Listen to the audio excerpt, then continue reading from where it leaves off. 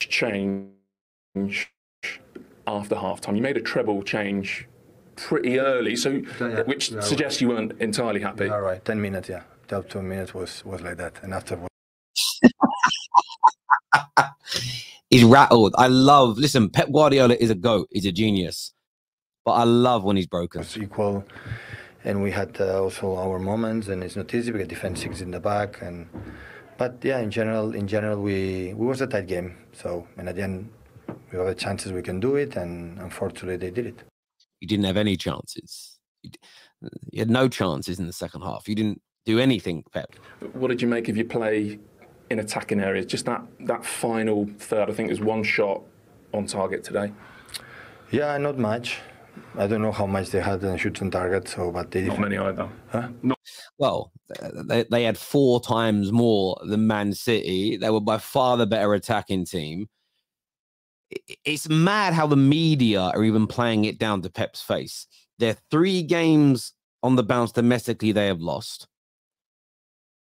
Yes, Arsenal were pragmatic at times yesterday to ensure they didn't leave themselves holes. But in the previous 2 games, City have had an abundance of chances and not scored. If this was any other team, they'd be talking about a lack of creativity. They would be questioning the strikers and the attackers for not scoring. And we know how brilliant Haaland is. We know how brilliant Alvarez is. We know how good they all are. But it doesn't mean 3 domestic games on the bounce without a win. Struggling to score goals, and yet they're just lying.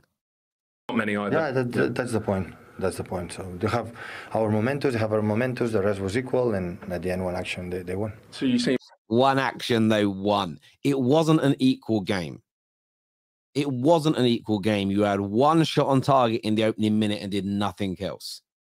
The first time ever, Haaland, 0.00 XG, meaning he did not have an opportunity to score. Your attackers were pocketed.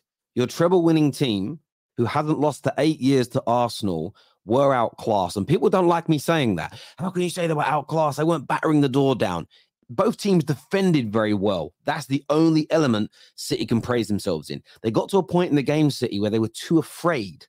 They were too broken by Arsenal yesterday to open up an attack because they knew what was going to happen in the transition and on the counter. And look, Pep, you can see it in Pep's face. Look at the anger. Look at the frustration in this man. Blah, blah, blah, blah, blah, blah, blah. Seen a derby between them, which was a belting game. Feelings in the comments section below. The big fella up front, Ali at all for Haaland. He never really, he hardly got kicked, to be honest. He just didn't see enough of the ball. And they just, for the first time, and I honestly, I can't remember the last time I've seen a City team play without really creating much, because usually they just create so much. And Andy Townsend is right here, and Arsenal need the credit for this, and they're not getting as much of it as I think they deserve. I would want Man United credited. Spurs fans would want their credit. Liverpool, Chelsea, etc. 4 attempts on goal, the lowest since 2010. That is how good that was from Arsenal yesterday. You know, I keep reiterating they outclassed them yesterday. They nullified them, and they did it in a way that you probably have to do against City, trying to blow them off the park, play expansive, open, attacking football. You're going to lose. You're going to lose. You're going to lose because they've got more firepower, more knockout ability, more strength in depth. You have to do it a different way. You have to have a different strategy. And they got it perfect yesterday. They really, really did. And Robbie's reacted to this here. And I want to get your views on what Robbie has said with this massive fallout to this game. Fantastic win, you know, and psychologically, you know, it's huge. You know, we haven't beaten City for so long, I think since 2015. And they always seem to turn us over. I mean, to be fair to them, they beat us home and away last season and then won the league. So we really needed to get that victory against them, and I thought we were fully deserved of our win yesterday. We sort of played in a different style. We limited their chances. I mean, Erling Haaland, I've never seen him so quiet in a game. It was unbelievable how. Yeah, by the way, I had to take him off the screen there because there was footage from the game, and we'll get a copyright strike. And Robbie's right about one thing: the psychological edge. This is how you're going to break City. Last year, Arsenal were close to it. There was bans that they put in place as a club. They wouldn't sell them their players anymore. There was rattled supporters. And then just at the back end of the season, they had to play them twice because the game early in the campaign was cancelled due to the Queen's passing. And those 2 defeats to City gave Pep's team that psychological edge again. They went on and won the title. They went on and won a treble. Getting this win now from an Arsenal point of view is absolutely massive. And as I say, you break this down, Pep rattled. The City players not preparing for this game, not doing their research, arrogance of them to do that. The lack of attacking threat, the amount of chances that they didn't create and or opportunities they've not converted in the last 3 domestic games. Yes, Rodri is missing, but that isn't an excuse. Look at the abundance of talent they have in that team that could come into the side and play and replace him. And in other games, they've created the chances. You look at all of that, and as I said, the bitterness there from Pep. Of Arsenal, have they broken Manchester City? Give me your thoughts and give me your feelings. Hit the like and the share button. We've got more coming for you, but let's take a look. No, because I just don't think if you get all their players in, half of them don't know the laws of the games full stop, as you can tell by what you've just said about restarting game for the sake of it. So people for the sake of it? Yeah, well for the sake of it. But you don't know. This was on Sky, and they're talking about the Liverpool-Tottenham situation, and for the background, Paul Merson has basically said that they should stop the game, even if it's outside the law, so they can make the right decision. What do you mean for the sake of it? You're playing Liverpool against Tottenham, one of the biggest games, and you're saying for the sake of it. But you don't know the law. Come on. Do you know no, there's no law. No one's going to die. So stop the game. No one's going to happen. You're all scared. You're all scared. You're not going to get in trouble. Stop the game. Stop the game and then take the circumstances. It's the law. Seriously. Calm down. Seriously. It's typical not play.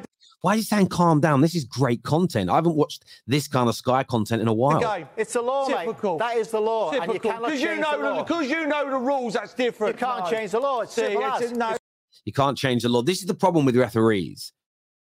I understand they couldn't stop the game again because of the protocol, but the consequence of not breaking that law were worse than breaking it. This isn't, by the way, criminal law. I understand that solicitors and the police, of course, and everybody else, CPS, they have to follow the law, or they're meant to. Otherwise, you can jeopardize a case, and somebody that's guilty can get off because the law hasn't been followed. But this isn't criminal law. This is football. Do you know what? I know that's the law, but in this circumstance, I'm going to step outside of it. I'm going to step outside the law to ensure the right decision is made. You're not going to get punished. You're not going to be reprimanded. In fact, football fans will think you're brilliant for that.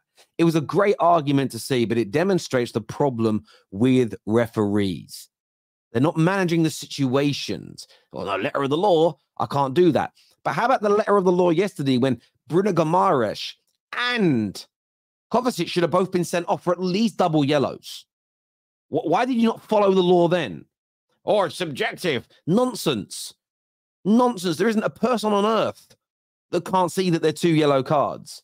Yes, you could argue it's subjective, but it was so blatant, it becomes an objective element. It's crazy. It's genuinely crazy to watch this. How dare you? It's failing. You sort of end up not knowing who's the good guys and who the bad guys are. You end up calling the ones who've been there a long time, and they've got some good lads who've come in and been bought into the club. They've got some good lads who've come through the ranks. The big question mark always is, at the moment, the stability that runs right through the club, and it's not there. And I don't think Manchester United will finish in the top 5 this season. I just don't. I think they're way off it, and I'm surprised because 7 or 8 weeks ago I had them 3rd.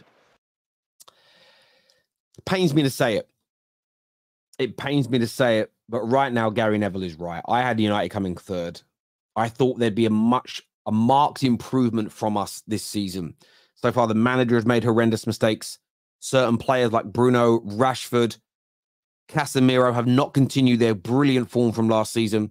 Onana has come in and the pressure he's been space jammed. His ability is gone. Yes, there's been horrendous amount of injuries. We've had nearly all our fullbacks, barring one, out for like a month now. And hopefully after the international break, the Shaws and the AWBs and the Regulons will be back.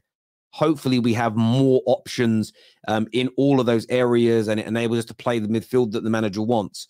But as things stand right now, with the quality of the Liverpools, the Arsenals, the Tottenhams, Newcastle's, Brightons, the way they've all began, Man United are up against it to make it into the Champions League again next year.